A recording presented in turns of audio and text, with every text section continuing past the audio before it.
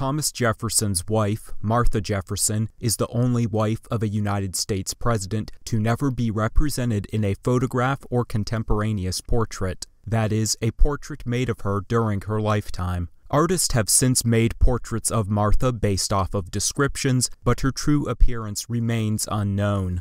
Martha died young at age 33, never serving the role of First Lady and dying 19 years before Thomas took the office. Thomas was Martha's third cousin. The couple wed in 1772 when Martha was 23 and Thomas was 29. Hobbies enjoyed by the couple included horseback riding, music, and literature. Martha was described as being well-educated and good-natured, pretty, and with a petite stature at a little over 5 feet.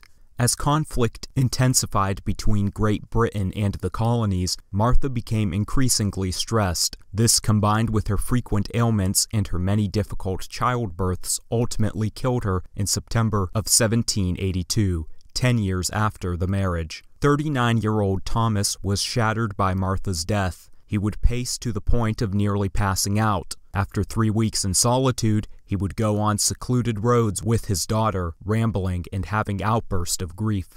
On her deathbed, Martha made Jefferson promise to never remarry, as she didn't want her children to have to deal with a stepmother. This was likely due to her own conflicts growing up with stepmothers. Jefferson honored Martha's wish. He never remarried. Later, during his presidency, his daughter, Martha Jefferson Randolph, would serve as First Lady. Despite not remarrying, DNA tests seemed to confirm that Thomas had a sexual relationship with his slave, Sally Hemings. Hemings was not only a slave of Jefferson, but was also Martha's half-sister.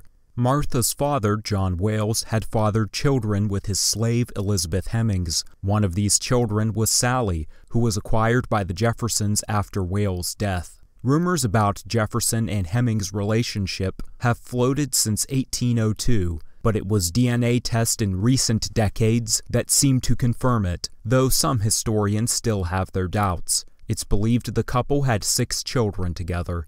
Thomas Jefferson died in 1826. 44 years after his wife passed. On his body, a locket was found, which he had worn for decades. Inside was a lock of Martha's hair. To support regular uploads from this channel, consider subscribing and donating to Resyndicated on Patreon. Donations help towards more frequent uploads. Patreon link in the description below.